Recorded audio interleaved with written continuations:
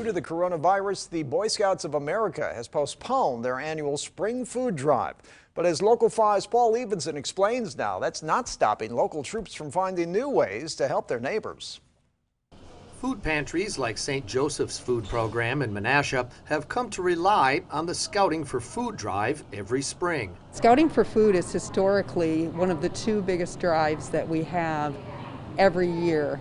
And so the loss of that does hurt our program. That's a lot of food donations that we won't see. Historically, the food drive is done door to door, something that's no longer safe due to COVID-19. So local troops went to work finding another means to meet the need. These kids have been doing it since first grade, so it's really kind of a tradition and important to them. They came to the adult leaders of the troop and said, how can we make a difference and help people? Part of the Scout Oath is to help other people at all times.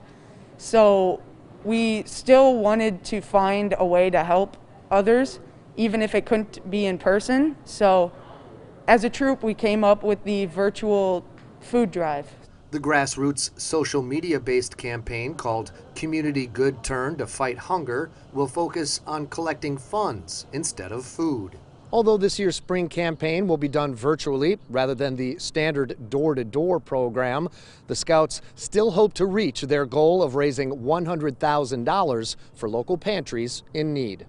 Funds raised through the campaign's efforts will be paid directly to the more than 100 pantries that benefit from the Bay Lakes Council Scout programs.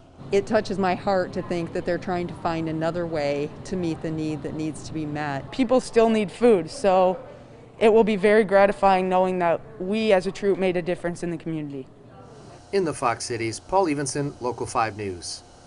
And the online Community Good Turn runs today through April 30th. For more information on how you can help, look for this story on our website at wearegreenbay.com.